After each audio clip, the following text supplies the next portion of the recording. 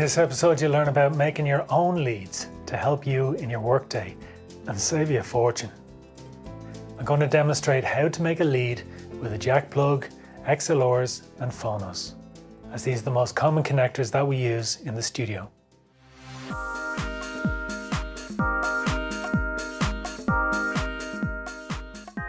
The humble lead, essential to every setup you may be working on.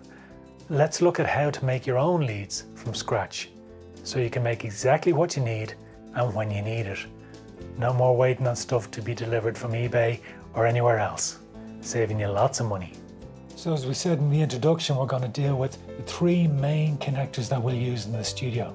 And let me show you what those are. We've got jack plugs, and we have a stereo jack plug and a mono jack plug. And how do we know the difference? Well, if you look at the sections here, you got the sleeve and the tip, and you got a sleeve and a tip. But on the stereo one, you have that ring there. And that ring suggests that this is a stereo jack, whereas there's no ring in this one, and now you have a mono jack. Another common connector is the XLR, or Canon. And then if we have a look at this, this is a mono lead, and this is a mono connector that's called a phono, or in the olden days they used to call them RCAs, and that is mono. They usually come in pairs. So that's the connectors we're dealing with. If we want to look at the lead that you need for making up microphone leads, guitar leads, all that sort of stuff. So if we open up the XLR, we'll be able to see the three components, or four components, of this lead. We can see here you got a red, a black, and a silver. Red is live, your black is neutral, and the silver one is your earth. Right in here you got your lead and you got your cover, but your cover is covered in kind of tinfoil material, and it's called screen. And that basically protects these wires from any external radio interference or electrical interference that you'd find around the studio. So it just protects the signal coming from these pins going into these wires and down into the other point of the lead. So the next thing is the pin outs. The pin outs are literally what these pins do and what their job is and where they connect. So on the XLR you can see you've got three pins, 1, 2, 3, and you got your red, your black, and your silver connected to each of those. And they will correspond to the pins that are in this connector. So this is the female connection of the XLR, and you can see that there. Okay, let me get that right. Now, and that's how they connect up. On the jack, and I'm going to focus on the pinouts for the mono jack, because it's the mono jack that we use for guitar leads, patch bays, all that sort of stuff, okay? Because you get your left and your right. I'm just going to open up this one. Now, the pinouts for a jack are tip and sleeve. Okay, so you see the sleeve coming up here as that long piece, and the tip is just that little pin in there. So that's your mono jack, and they're the pinouts for that. Let's go through the pinouts for the RCA, or phono connector. And as I said, this is mono. So I'm just going to open this bad boy. And in here you see a mono lead. And just like the mono jack, see our sleeve is this big long connector here? We got the same kind of thing going on with the phono, which is your sleeve. And then the tip is this little point here. So it's very similar to the mono jack. Okay, and that's your phono lead.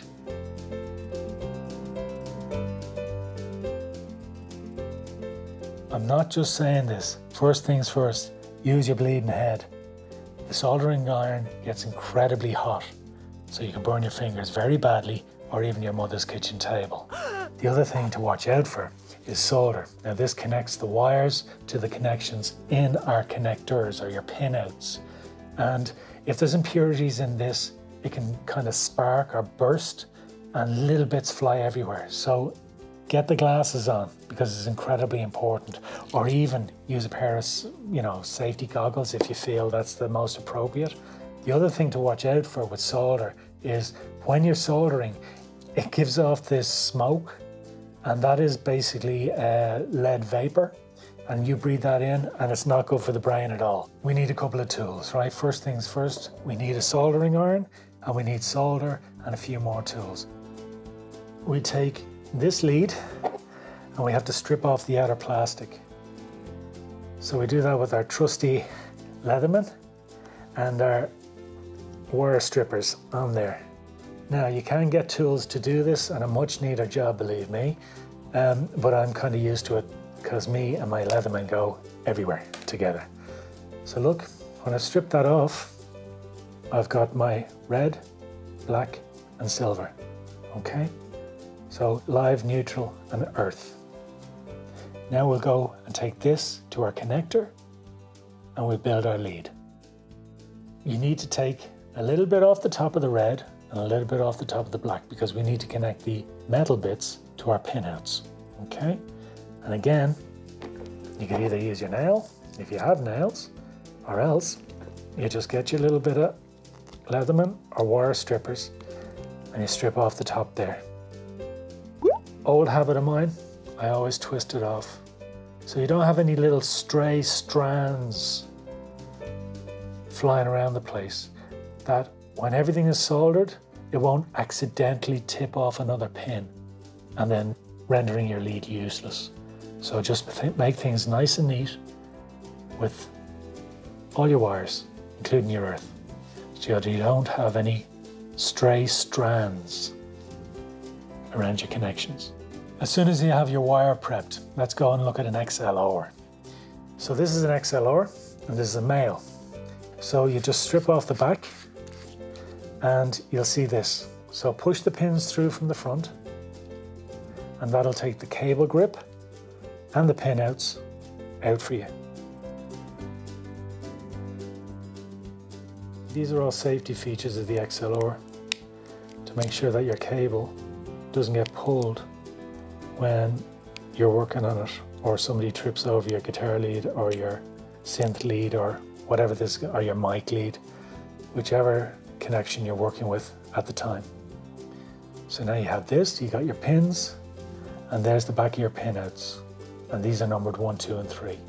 The one thing you do have to remember, because when you get back and you've soldered your beautiful XLR, the one thing you may have forgotten is your cable grip. So first things first, you put your cable grip on, your lead, that just goes through there, that's the cover that holds the whole thing together. And then this, you'll see, just slides on to the cable, like that. And that'll grip the cable into the connector. So when somebody walks by your microphone and they trip over the lead, it won't yank the connections all apart. First things first, we're gonna go stereo. I'll just get my vice grips. And that's just to hold it in place and keep everything nice and neat. Then I get my pre-prepared wire. I have all my stuff stripped out, including my red, my black, and my silver. Now, as I'm looking at this, we've got our 1, 3, and 2.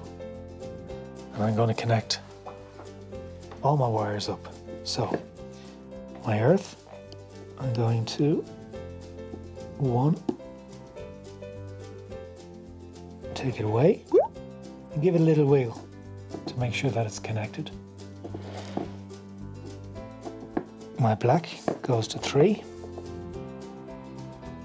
and there it's connected.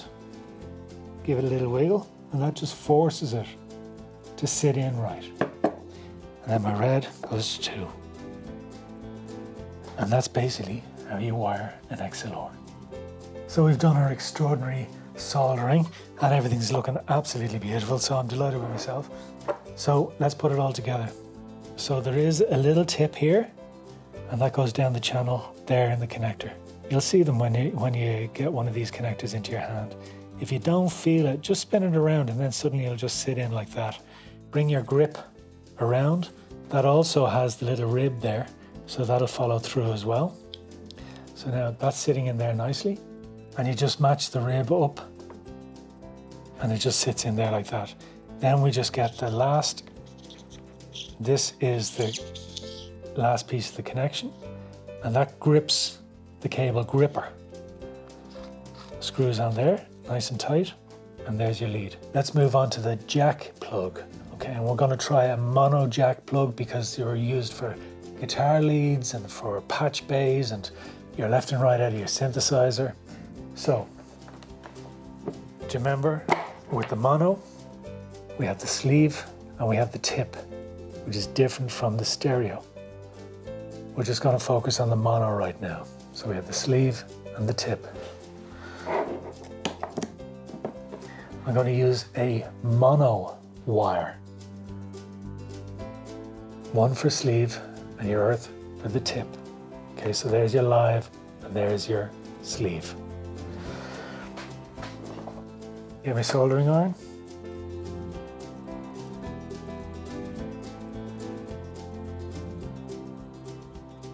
Okay, so that's enough solder right now for my sleeve and pin, and we get our mono lead. Okay, so we have the center for our pin and the earth for our sleeve. Don't forget your cable grip, otherwise you'll have to pull the whole thing apart again and start from scratch. Cable grip goes on, and then you get the housing grip. Housing grip, cable grip. So all sorts of different models of these connectors. There's plastic ones, metal ones. I have a plastic one here somewhere. And I do notice that when you're working off plastic ones, you really got to be precise with your soldering. Otherwise you can find that the housing and the pins shift, because if they get really hot, then they shift in the plastic and the actual integrity of the plug falls apart. So just be really, really careful of that. You got to be really precise with your soldering. So now we got our housing and we got our grip, and we're ready to go solder.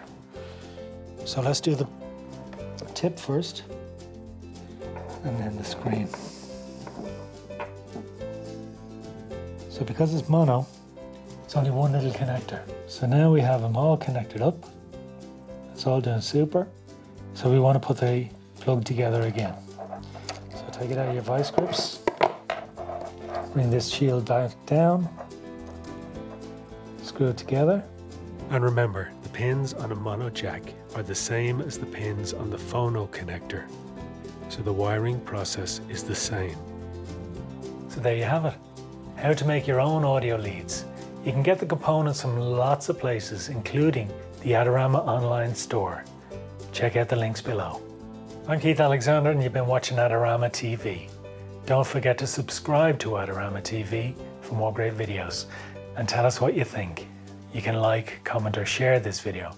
And please come by the Adorama Learning Centre for more great information and advice.